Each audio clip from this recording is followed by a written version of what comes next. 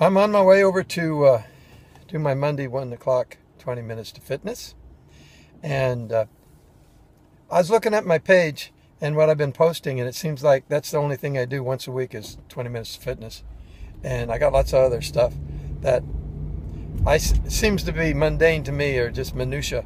And I think we all deal with minutia in our lives, or we're living in a mess, or we create our mess trying to change our minutia. Yeah, it just depends which way you're coming or going. Is it an activity or is it an action? Is it good, bad, interesting, boring? I don't know. I really don't know. But anyway, I'm going to start posting more stuff that I'm doing. I've been in the midst of a 4-month remodeling of a manufactured home that was supposed to take about 4 weeks.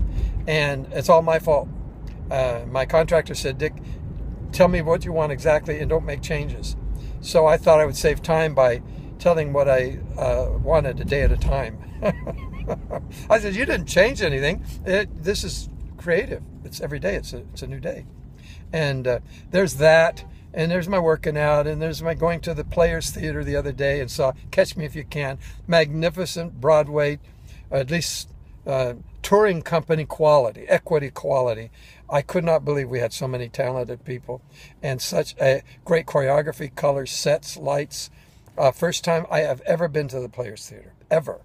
And it's like 86 years old, something like that. I'm so ashamed. Oh, I'm so ashamed. But now I discovered it. And in my time, you know, we do discover things in our own time. And the neat thing is when we discover them, they're brand new.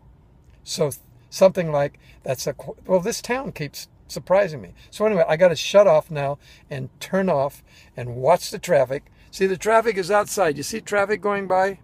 I'm on Bahia Vista in 41, and I'm heading towards Links and Main to the city center building for my wonderful workout. Talk to you later. Bye, bye, bye. Don't go away. I'll be right back. Maybe not.